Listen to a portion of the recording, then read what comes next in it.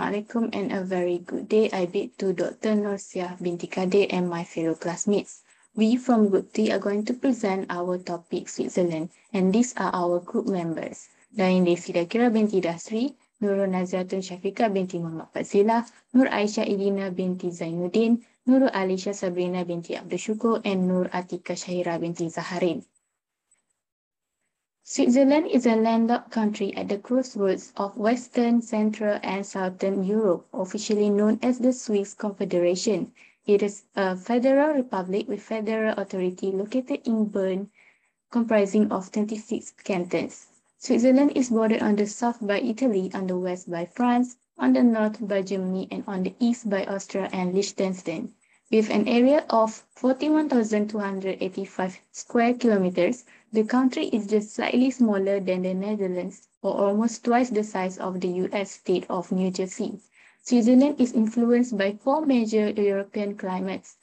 Mild and moist MSS arrive from the west, influenced by the North Atlantic Drift. Dry and cold air arrive from the North Arctic. Continental air from the east brings dry, colder air in the winter and warmer air in the summer, and relatively moist and warm air flows northward from the Mediterranean. Switzerland has four language regions, which are German, French, Italian, and Romance. Spanish, Serbian, and Croatian and Albanian are also common languages in Switzerland. The number of German, Italian, and Romance speakers is falling, whilst French speakers are increasing. Non-national languages are also gaining in importance. The two most widely spoken non-national languages are English and Portuguese. Multilingualism is an essential part of Switzerland's identity. Switzerland is also known for its religious variety.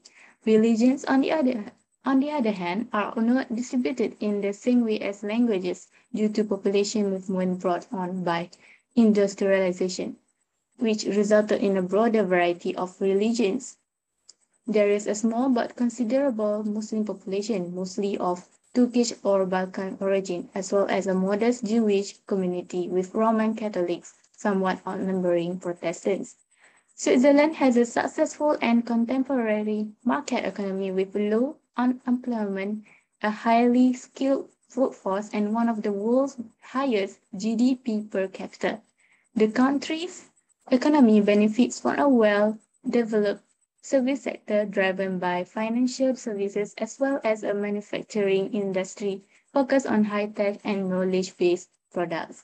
Present about macroeconomic problem of Switzerland. First, inflation. Inflation is defined as an increase in the overall trend in the price of goods and services in a given economy. Money's purchasing power will erode when the general price level rise, resulting in each unit of currency purchasing less goods and services. Inflation rate in Switzerland. The inflation rate for consumer price in Switzerland moved over the last 41 years between negative 1.1% and 6.5%. For 2020, an inflation rate of negative 0.7% changed into calculated. During the remarked duration from 1979 to 2020, the average inflation rate changed into 1.7% in keeping with years. Overall, the price increase changed into 96.48%, and item that priced 100 French in 1979 changed into surcharge 169.48 French within sight the starting of 2021. Overall, the improvement of inflation changed into very moderate, even as within sight the identical duration there had been a long way more fluctuation within sight the euro currency area. According to graph, Switzerland inflation rate increased from 0.53% in 2017 to 0.94% in 2008. After that, Switzerland inflation rate has dropped to 0.36% in 2019. Housing and energy, 27% of total weight, and healthcare are the most important categories in the consumer price index. In Switzerland, 18%. Transportation makes up 10%, food and non-alcoholic beverage make up to 12%, restaurant and hotels make up 7%, and recreation and culture make up 7%. Causes of inflation. First, demand pull inflation.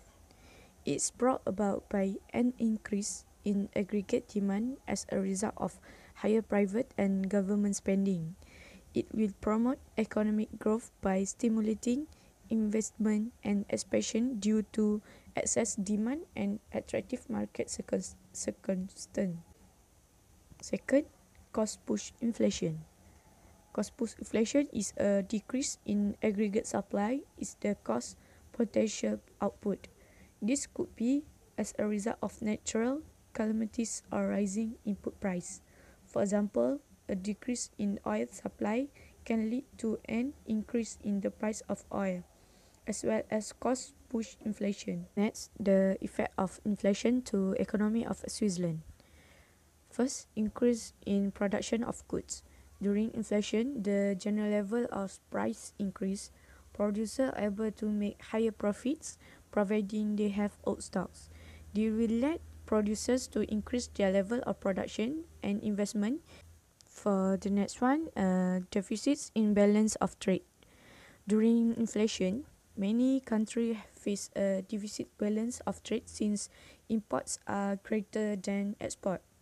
This arises when the price of domestic product increase as this makes them less attractive to foreigners, thereby leading to a reduction in the demand for domestic product.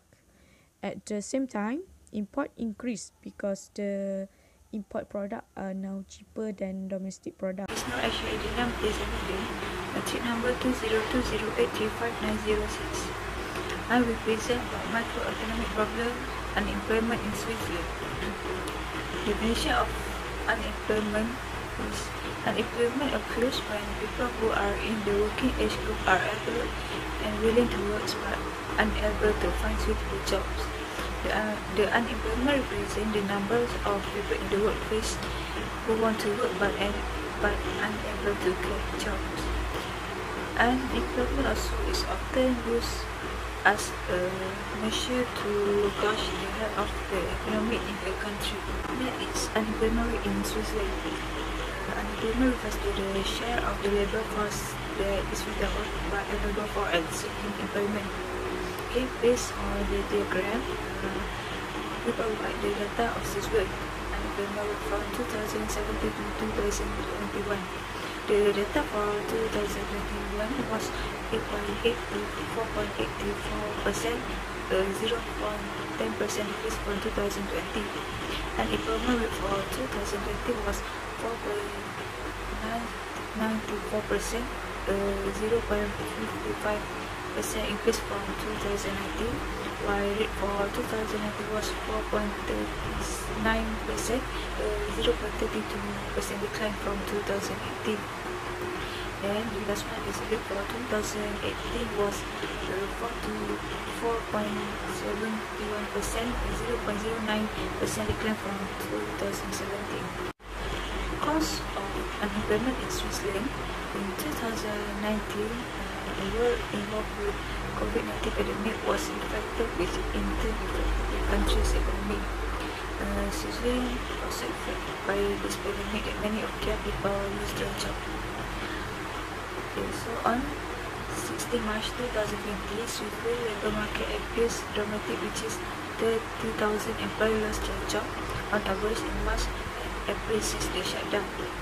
And the economy of the Switzerland decreased since the COVID-19 pandemic, which is many sectors were impacted because of that. Just in 2 months, the rate of unemployment in Switzerland increased 4.94% in 2020. Effect of unemployment on economy and society. Firstly is society. Unemployment in Switzerland will have a deeper impact on society than financial problems. Unemployment also affected family relationship, depression, psychology, and poverty. For the families with a large number of households, it will also affect the future planning of the children. It will also have a very devastating effect where unemployed individuals will face challenge to their mental and physical health. Thus, a high employment rate will increase the crime rate because the number of volunteers is less. Then is economy. The impact of employment to the Switzerland is reducing national output, which is it will lower living standard and at the same time slowing down and accelerating Switzerland development. By the rate of employment increase in Switzerland, it shows that the economy of Switzerland weak and slow to build.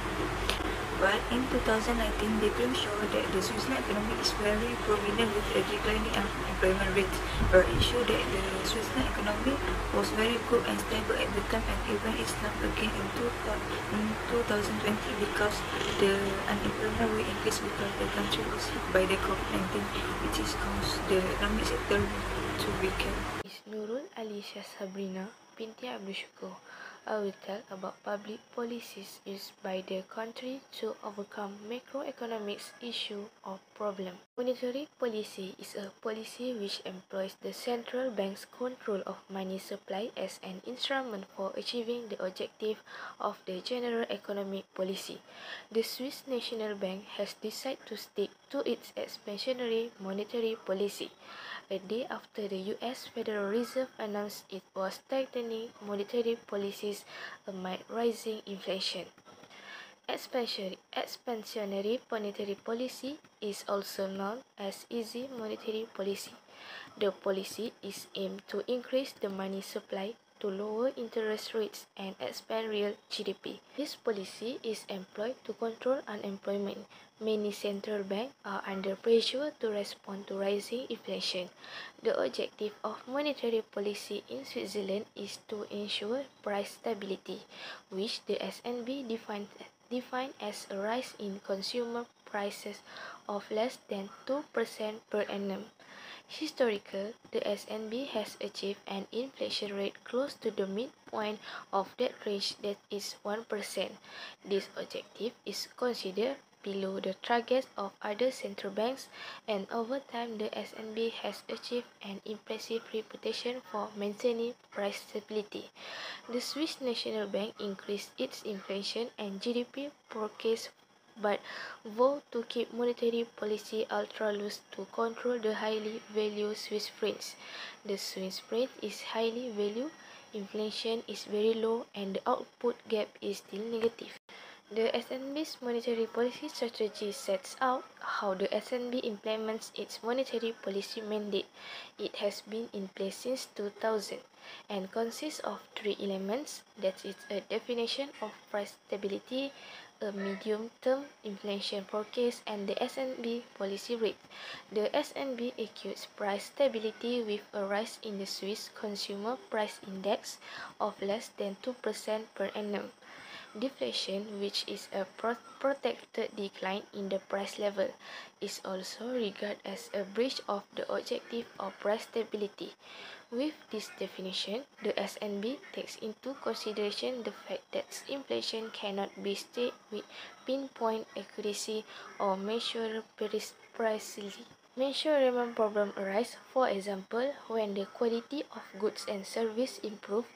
The SNB reviews its monetary policy on a regular basis to ensure that it is appropriate for maintaining price stability. It published its conditional forecast for inflation over the next 3 years on a quarterly basis. The period of 3 years corresponds roughly to the time required for monetary policy stimuli to be transmitted to the economy. The Swiss National Bank implements its monetary policy by setting the SNB policy rate. The SNB maintains price stability by ensuring appropriate monetary conditions.